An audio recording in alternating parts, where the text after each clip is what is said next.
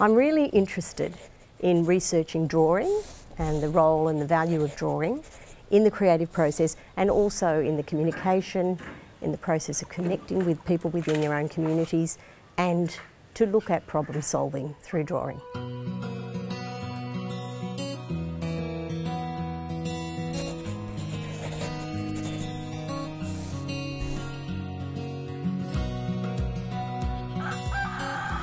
Recently I travelled to Hatobuilico, which is in the mountains in Timor-Leste.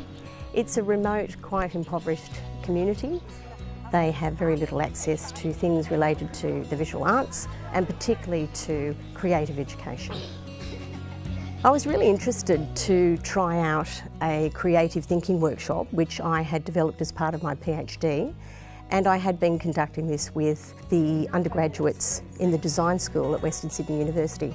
And I was interested to see how this would go for this community in Hatobuilico. The workshop's been designed to provide a way into telling stories, to communicating and connecting with the community, and to find out what are the big issues that are facing some of the people within these communities. We need to use our creative thinking. The workshop was conducted at Hatobuilico High School, but it was actually attended by a wide range of students and their teachers. So the workshop was based around the big issue of climate change, because this is something that this community was experiencing in a real way. So I drew a very basic diagram explaining how climate change works, so that they could have some kind of context about some of the bigger issues that we were going to talk about. Random.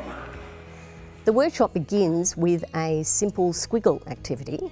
It's just a few random shapes and lines, and the task is to find some kind of a picture or resolve it in some way.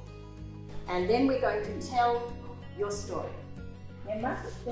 The translator was wonderful. She was able to tell them exactly what they needed to do, because this was actually quite foreign to them.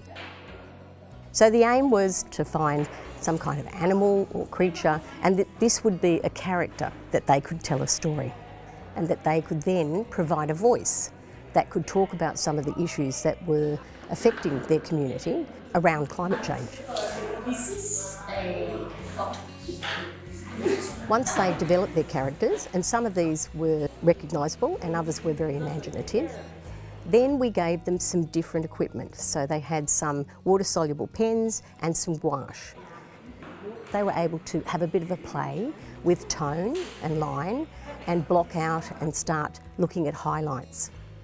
And this was something that many of them had not had a chance to do. Then we gave out some pre-cut out speech bubbles. Some of them were standard speech bubbles, and others were angry speech bubbles. We also gave them thought bubbles, and this allowed them to have another voice, perhaps a private voice, or something that they were thinking they didn't necessarily want to say out loud. It's interesting that there was a lot of writing in these speech bubbles, which was something that I wasn't used to. So there was a lot of things that they wanted to say. So what was really lovely was how the older teachers and the older students helped some of the younger people think about their stories. Once they had completed their stories, we put it on the wall, and then they were invited to come up one by one and present their story. So most of the stories were about the animals that were familiar to them, like cows and goats, and how there wasn't enough food or water. And then we had some much bigger issues to do with the crops failing, gathering seeds so that they would have seeds for the next year. So what was interesting for me was the level of depth of their thinking. Their stories were really stories of life and death. They were things that were really affecting them daily. Whereas of course, when you're working with Australians who have access to a lot of equipment and have a very strong voice, their issues and their problems are not quite the same.